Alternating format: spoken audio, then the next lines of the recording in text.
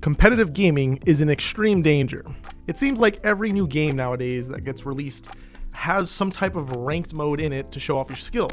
This is cool and all, but you know, I don't have any skills. Like I was saying, this is cool and all, but if there's competition, there's cheaters. The issue grows even more since almost every developer doesn't understand how to properly protect their games or software.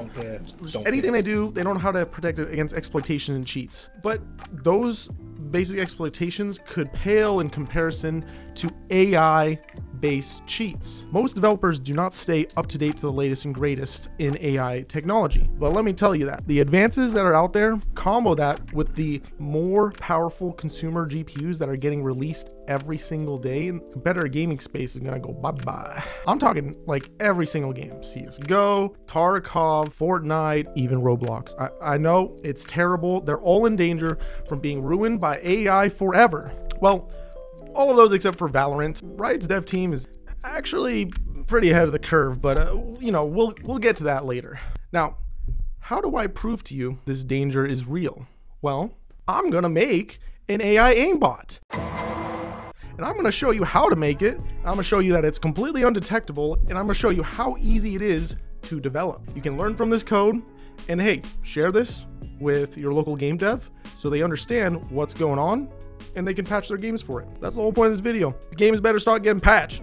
Now, before we get to that, don't go to college, all right? We're a nonprofit organization that certifies and educates people in the computer science realm. Most colleges are purely a cash grab, and they offer you a subpar education, especially if you're trying to become a programmer. There are countless times where companies that I've belonged to have hired people straight out of college. They just don't know what they're doing, all right? Instead, become a certified developer through RootKit. Our guides are free and posted online on our GitHub if you want to teach yourself, or if you'd rather have someone teach you, you can enroll in our apprenticeship program and we'll teach you personally. It's about 12 months to complete, but most of it is at your own pace, so you could finish it a lot faster. We teach you everything you would learn in a computer science degree and more. Everything that actually companies want you to have when they're looking for entry-level devs. For more information, join our Discord or check our website, rootkit.org.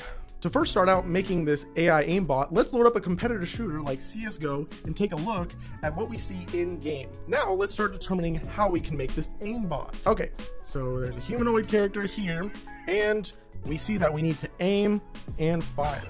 Seems simple enough. All right, next question. How do we make it undetectable? Do you know? Maybe like a screen recording or something. With the rise of Twitch, live capturing of game footage is a pretty normal thing that most computers can perform without any special equipment like an Elgato device. I barely use that thing. Waste of money. Okay, let's start writing some Python code and make a basic video game screen capturing application. Look at that. Beautiful. Also, I've added a live view of the screen recording in order for us to see what the program sees. Next, we have to simply add an AI system to detect humanoid characters in our screen recording. So let's go write this up from scratch.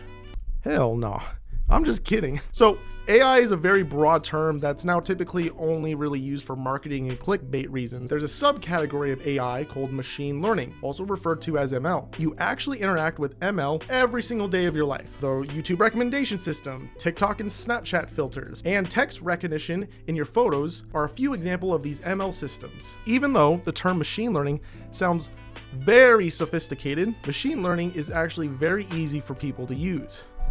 The only issue with machine learning is it typically requires a large amount of data in order to produce intelligent and accurate models. The term model in machine learning refers to a machine learning neural network that has been trained on data. Data is power. That is why companies like Google and Meta collect large troves of information about you at all times. Your data allows them to produce insanely powerful machine learning models. In this dev news video we released, we actually covered the production of one of the world's largest supercomputers, and it's owned by Meta. They use it to train new amazing machine learning models off the data you gave them.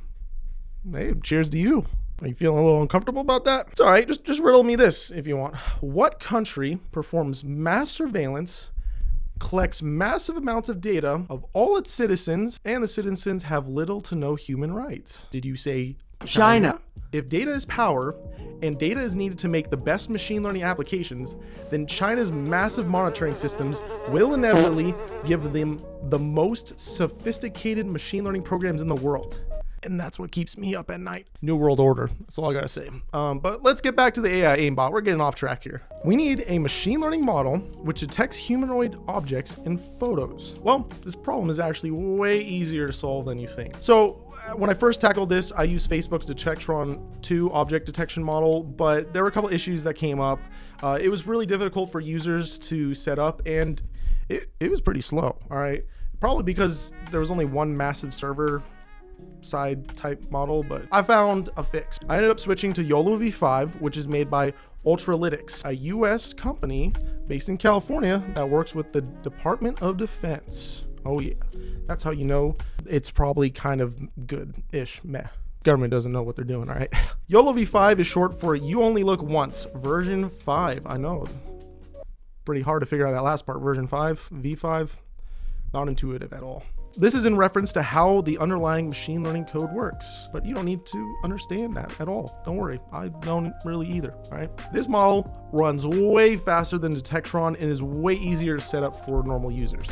Also, I'll add visual feedback in our screen recorder so we can see what the model finds visually. Nice.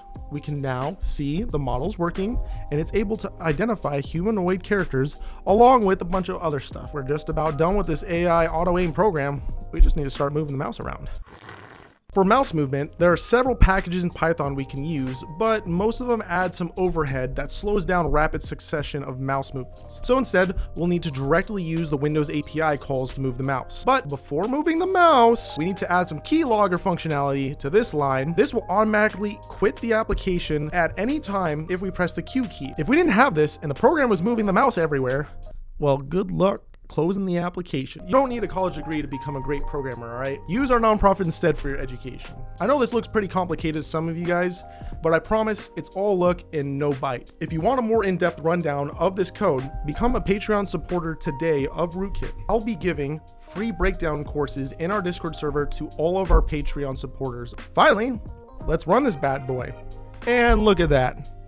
Works like a charm. This will work in any game with humanoid characters. This is an issue that people need to be aware of. As AI systems continue to develop and more powerful consumer hardware comes to market, the rise of AI visual-only cheats will only become more prevalent. The creation of Riot Games' RootKit-based anti-cheat system is actually pretty revolutionary. If you try to run this aimbot in Valorant, you'll find that the mouse movements no longer happen. Sure, you can still do the screen recording and it still identifies stuff, but if you can't move the mouse, it defeats the whole purpose. This is because they're using a RootKit that stops software-based movements from happening.